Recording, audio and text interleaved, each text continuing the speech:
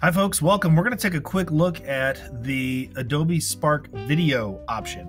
Hopefully you've taken a look at the post and the page options to create pictures and websites, but now we're going to take a look at the video side, which is again a pretty simple little video editor. It doesn't get real high tech, but it really does make putting clips together and adding text and graphics and some things pretty easy. So we're going to take a look at how to do that. And again, we're logged in our free account. We're going to hit the plus button up at the top, and then we're going to choose video. This is going to bring up the video editor. Just give us a plain one.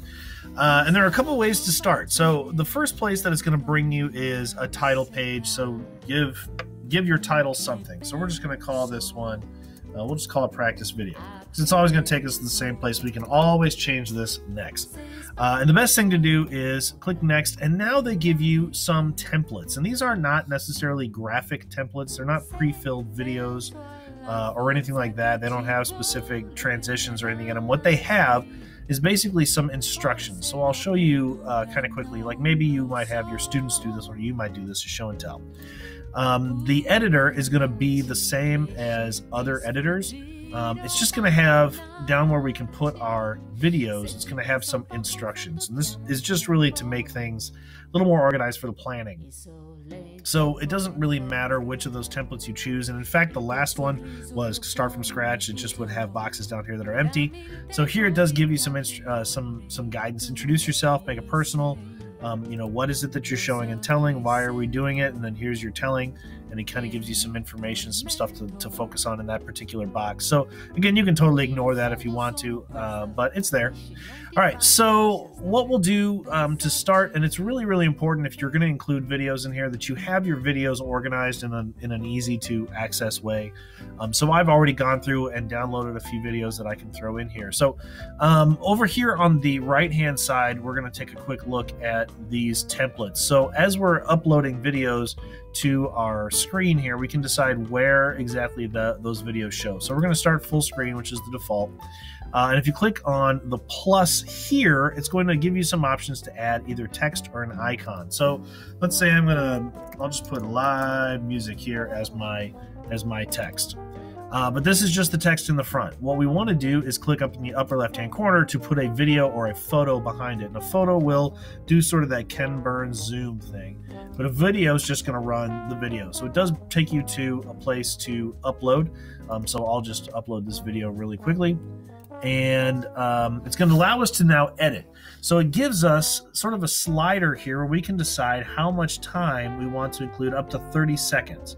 All right, so if I take this little chunk of time right here and I just go, you do have the option to go longer than 30 seconds. It'll put it on the next slide, and we'll take a look at that in just a second. But let's say I want to put, these 3 or 4 seconds on the video. So I can just slide it. It's 4 of 52, and I can determine where those 4 seconds are supposed to go. So we can put it like right there, and let's hit save. It does take a second, obviously, to process and save the video clip. The longer the video or the larger the video, the longer this takes. But it is still pretty quick. It's going to take just those 4 seconds and throw it right on that slide. So once that finishes loading, now we've got our video here, and it gives us some editing options. And the first is to zoom in or zoom out.